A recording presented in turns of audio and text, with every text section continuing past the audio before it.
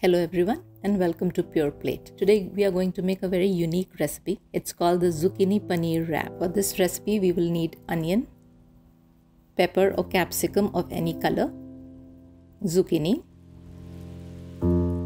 Let's chop the vegetables now. So I have finely chopped the onions, pepper or capsicum, zucchini, and here I have homemade paneer which I have crumbled. Our ingredients are now ready and we can begin cooking. In a pan, take oil.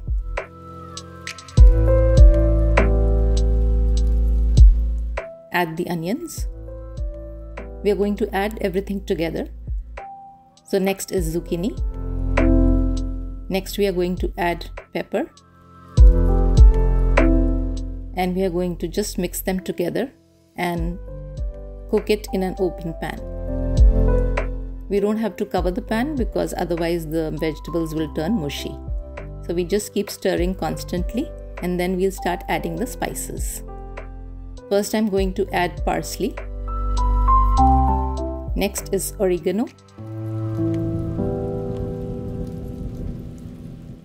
And basil. Next we are going to add chili flakes. Salt to taste, and then we are going to add the crumbled paneer or the cottage cheese. We have to give it a mix. Just keep mixing all the ingredients together till they combine well. Our filling is ready. Now I'm going to make a whole wheat chapati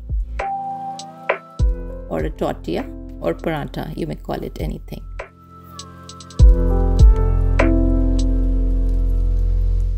Once the base is ready, we are going to now assemble the wrap. So now I'm going to put sufficient filling in this and just roll it. This is a great fusion recipe that can be had for breakfast, lunch or dinner, and is a great option to pack for kids' lunch too.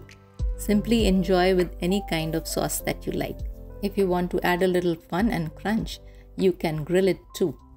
So just put the filling in the tortilla, fold, and you can grill it in your panini press or a sandwich maker.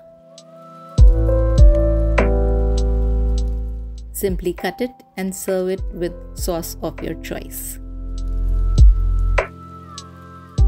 Thank you for watching this video. For more such recipes, please click the subscribe button. Thank you and stay healthy.